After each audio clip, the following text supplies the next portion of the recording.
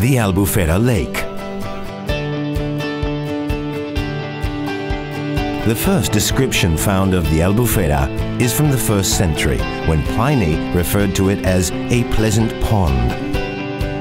3 centuries later, the Latin poet Festo Rufo Avienno described the wealth of ducks and coots in a place he called Lake Nakaros.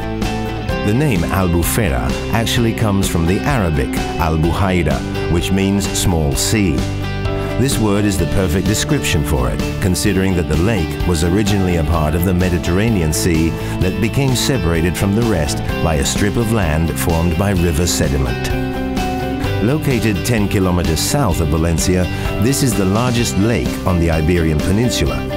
Covering an area of 2,100 hectares, it is surprising to find that its depth is just 1 meter on average.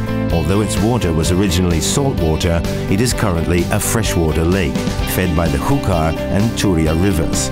It is surrounded by expanses of reed beds and vegetation typically found in freshwater habitats, forming islands in some cases, which are locally known as matas or thickets.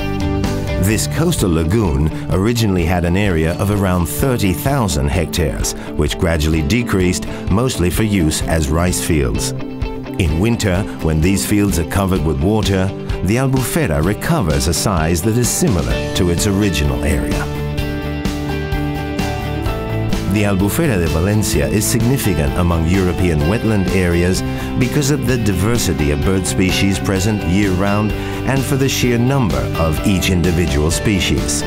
Some birds come to nest and breed, others spend the winter season here, while others come to feed and rest on their migration paths. More than 250 bird species use this ecosystem.